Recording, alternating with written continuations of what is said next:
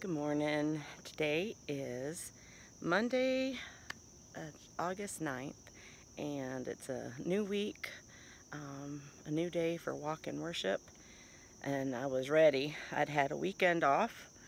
We went away for a funeral for the weekend, and it was a beautiful service.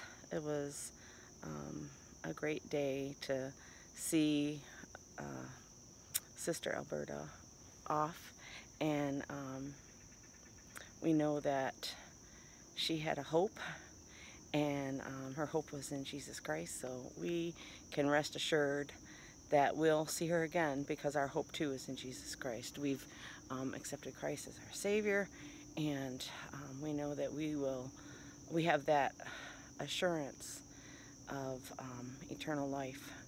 And it's not because we said a prayer and we were done.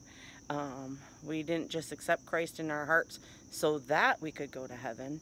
That might have been our intent. But we allowed the Lord to change us.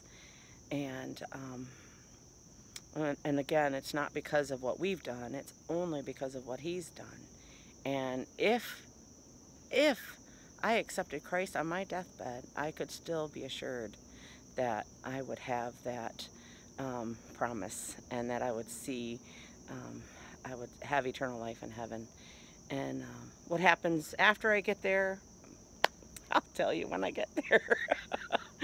But anyway, it was good to see family and meet family, people I didn't know, and it was just good to lean on each other, be there for one another.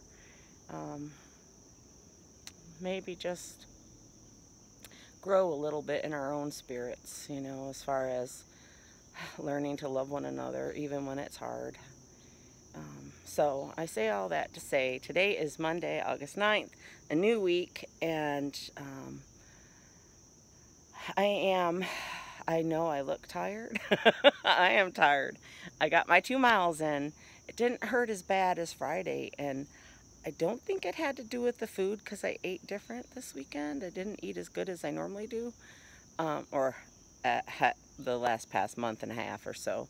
I don't want to say normally. Normally got me where I'm at, right? But the new habits that I've made.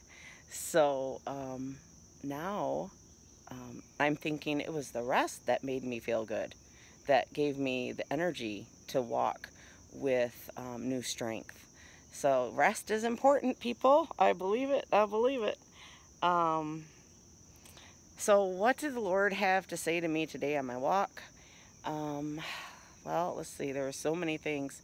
Today I was listening to the Lord's Prayer, and if we could only focus on one thing, let it be Him. Let it be Him and how holy He is. Our Father who art in heaven, right? He is the only one worthy of our praise. Thank you, Lord, for creating us, creating the earth and the heavens, and creating all that is here. Everywhere we are reminded of your beauty. Everywhere we look, there's creation around us and life that you put here on this earth. So today I am thankful for who He is, and He is all I need. And when I forget that, all I have to do is start to pray, Our Father who art in heaven. You are all I need, Lord. And then, continuing through that prayer that Jesus taught us to pray. He taught His disciples, and therefore they taught one another, and we are the those that get to learn it from them and teach others. So let's bow our heads and pray. Our Father, who art in heaven, hallowed be thy name. Thy kingdom come, thy will be done, on earth as it is in heaven. Give us this day our daily bread. Forgive us our trespasses, as we forgive those who trespass against us. And lead us not into temptation, but deliver us from the evil one. For thine is the power and the glory and the kingdom forever. Amen. Amen.